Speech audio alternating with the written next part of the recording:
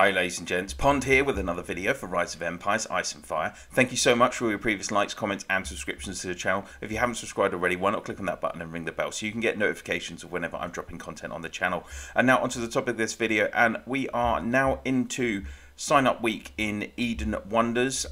We are just a couple of days before getting on the maps and also being able to do seasonal recruitment. I will be bringing a seasonal recruitment video on Monday as usual, and usually I would do a first day of the season video on day one as well, but just to kind of make my scheduling a bit easier on Monday, I've decided to do it now because obviously I already did the preview video on Wonders last week. If you haven't watched that, then it is in the video description down below, and I'll also be linking it at the end of the video, so check that out for more info on Wonders. But this is more just for a lot of you potentially newer players who are in the younger states who just want to know what's going to be coming up with Wonders, because players in states 1 to 184 will already have seen these kind of options menu available to us this week. So in events, let's have a look at Reign of Chaos menu. So this is the Season X Eden Wonders. For those of us in the older states, we are getting the SX10 heroes, as I've already said, Poison Master and Healer L. During troubled times, enemies come and go, but points and interests are eternal. Through each faction started neutral, a north-south division has become defined in the pursuit of profits. War is on the horizon. So as you can already tell, it is going to be a factions season, so similar to SX8. You will land on the map. There'll be matchmaking is happening now. You'll land either on the south or north, and you're going to have to work with the fellow guilds in your faction, and it's just straight out one-on-one fight. You're going to have a winner and a loser, and then depending on your guild's rank within the winning or losing depends on your rewards. We'll have a look at that in a bit more detail in a minute.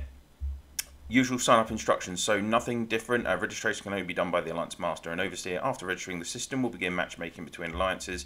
If members leave the alliance or emigrate during the registration, their registration qualification will be cancelled. Alliances cannot be exited or disbanded during alliance matchmaking, and members freshly immigrating to the province and joining the alliance for less than 7 days cannot register with the alliance. So that is, this 7-day rule is still in effect. When the province a lord is in and the province the alliance is in are not in the same group in the season, the lord cannot register with the alliance. So again, this is stopping cross-province sign-ups as well. Joining rules: during the event, lords that did not register can enter the ancient battlefield freely. Upon entering, lords will be randomly assigned and teleported within the ancient battlefield. So if you were moving alliance earlier than the 7-day cooldown, or later than the 7-day cooldown, sorry, you'll just end up on a random map. So nothing new there. On to season introduction. So this is new. Real magic comes with wonders appearing. Brilliant. Now, the wording here is not brilliant. As we know, the developers are Chinese and sometimes the translations aren't great. So let's just have a read of what the background story is. Wars always come with painful memories. On the land of magic, however, people have found a special cure. Magic. The magic could help us foresee the future or rewind to the past. People are all waiting for the next wonder of magic to happen. Legend has it, the wonder of magic could expose us to the experience and knowledge from the future. With its inspiration, we probably could get rid of the troubles we are in. Recently, the wonder of magic showed us some buildings on an unknown land, impressing us with another mind-blowing surprise. So obviously these are the 4 wonder buildings that you can access on the ancient battlefield Eden map. And the surprise is obviously the buffs that they give. In the most recent Wonder of Magic, 4 types of exotic buildings popped up. Some believe they were from the future. Others said they must be something of the past. Most importantly, people found out the buildings were all wrapped up with magical halos from the outside. To their amazement, when someone constructed a building of the same look, it was also endowed with the same halo sometimes. Inspired by the phenomenon, many lords with aspirations began to build similar structures, one after another. Can they get stronger than others in this way? Looks like no one has the answer yet. So obviously just hints to the fact that you do have to upgrade your wonder as much as possible, and the person with the highest leveled wonder on the map is going to be ranked 1 and gets the biggest buff from that wonder. Let's have a look at wonders. So the exotic wonder, as it says, wonders are available in the season: Statue of Night, Statue of Victory, Maui statue, and Mayan pyramid. The wonders are not only unique in design but also offer various attribute bonuses. Again, those details are in my wonders video in the description down below.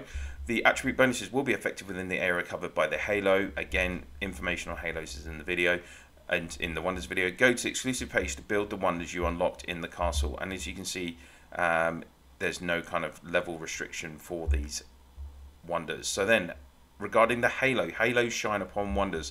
Unlike ordinary buildings, wonders have higher level caps.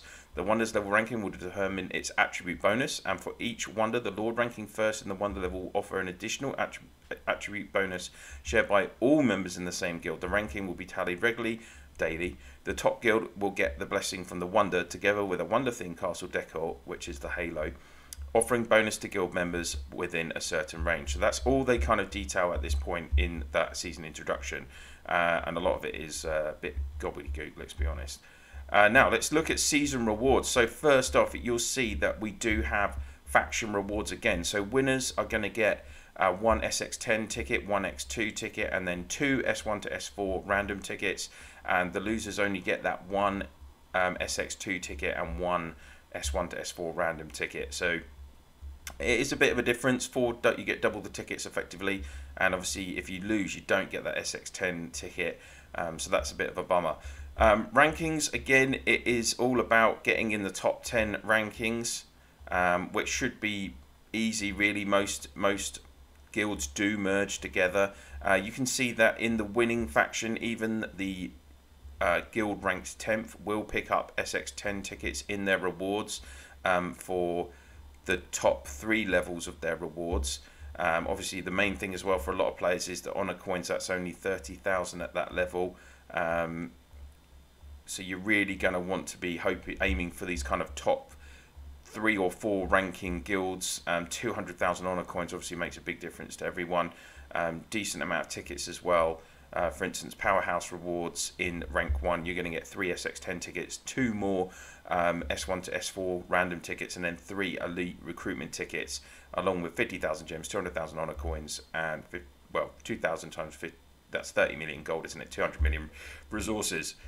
The big news again, if you're in the losing faction, you're going to get half the amount of honor coins, always a killer, and then if you are ranked lower than, I think it is, 6th, then you will not get any SX10 tickets either. So that is going to be, really important. I think, again, that you do put, even if you're up against people that you don't traditionally merge with, I've talked about whether you should merge with your coalition partners or with your faction partners. That's going to be determined on who I guess you land on the map with. But if you do decide to go on the losing side, then there is a big difference in rewards. Season hero preview. This is wrong. This should be updated to SX10. But there are the 2 pools of rewards again for you to choose from. And the big news for this season is, if you look, they have got rid of the 3 SX1 heroes in each pool. So if you're trying for this SX1 banner, for the SX10 rewards banner 1, this time you're going to have Healer, Hellfire, Ranger, Reaver, Warden, Liberator, Ragnar, Lawman, Reaper, Datch, and Tara. For me, I'm going to be going for this banner again. I still need copies of all of these first 6 heroes, and Hellfire is really key. Reaver is going to be potentially key with this new with L and Poison Master as well. I'm still after my last copy of Warden, so for me I'd probably be going for this banner 1. But let's have a look at banner 2 as well. So as you can see, these the old SX1 heroes have gone. So this banner has got Poison Master, Lust Angel, Fortune Teller, Warhammer, the Edolan, Ashen, Skander, Valkyrie, Defender, Army Breaker, and Avalanche. So those are the 2 banners that you're going to have to choose from to use your X10 hero tickets. I suspect on Monday when we have hero recruitment, it is going to be the same format as we've had since SX4, where the 2 SX10 heroes will be available, and then you'll either get SX1 to potentially SX3 heroes randomly as well. I'd really, to be honest, I think it would be great if they could remove the SX1 and maybe put in the SX4 and SX5 heroes as options to get from SX10, because let's be honest, nearly all of us, I mean, I'm not, you know, a big spender, but from my rewards and previous recruitments, I've got all of the SX1 heroes maxed except for Sakura. I just need one copy of her. So yeah, it's not obviously great having so small chance to get the heroes that you really want. So hopefully the devs will do something about that, and of course I'll bring that to you on Monday in my recruitment video. I'll show you which banners are available at the start of this season, and of course recruitment in week 1 of the season is always available from Monday for the whole week, and then we have the mid-season recruitment and the end of season recruitment, which is just from Thursday to Sunday. If we look on the menu here as well, we do have development rewards. So one of the biggest complaints that everyone had from last season, for those of us in 1 to 136 that were stuck in Reign of Chaos Total War, obviously the rewards were pants, let's be honest. That's me being polite. Total War, you hardly had any chance to get tickets or honor coins. I know you do have the ability to get honor coins from the seasonal tasks that were in the foreign state, so that did help accumulate some honor coins. But good thing about Eden has always been, for the last few seasons, the guild development and personal achievement rewards that if you if you're in an active guild, every guild will reach level 40 or beyond. That will give you another SX1 ticket, 15,000 gems, 50,000 honor coins, and some gold, 10 million gold. If for some reason you end up in a small guild, you'd still pick up one S1 to S4 random ticket, 10,000 gems and 30,000 coins. And personal achievement is the same as well, so you'll need to be working through the seasonal tasks and accumulating your personal achievement points. The levels are still the same as ever, so if you accumulate more than 10,000 points, you would pick up the S1 to S4 random ticket, 10,000 gems, 30,000 honor coins. But if you go beyond 15,000 points, then you would get this reward. You just get the one reward, you don't pick up both. So if you achieve more than 15,000, which is achievable if you're an active player, then you will get an X10 ticket, 15,000 gems, 50,000 honor coins, and 10 million gold. So the potential there to pick up another 100,000 honor coins, which everyone's going to want for purchasing their war badges and their Super Dragonite, plus probably some resets, and then of course an extra X10 ticket for you to use in your rewards. Hopefully pick up a hero that you want. So there we go, guys. That is everything in terms of this review video for the season. These are the options available to us and how the heroes are split up. I will be, obviously, like I say, bringing a recruitment video on Monday, and I will also do at least one week 1 video talking about how we've ended up on our map, who we're playing against, and what our chances are of winning this season. Hopefully I'll be able to bring some I haven't done many actual Eden live streams, so that's going to be my aim for the next kind of 2.5 months. Hopefully bring just some general gameplay live streams of Eden to you guys, which it's just easier and better to do Eden than compared to KE on the laptop. So yeah, those are my plans for the coming weeks. I hope you have enjoyed this video. If you have, please do click on that like button, and if you please share this video and my channel in your Alliance chat, Province chat, through Line, WhatsApp, Viber, Discord, whatever you use to communicate with your fellow players in the game. That would be very much appreciated.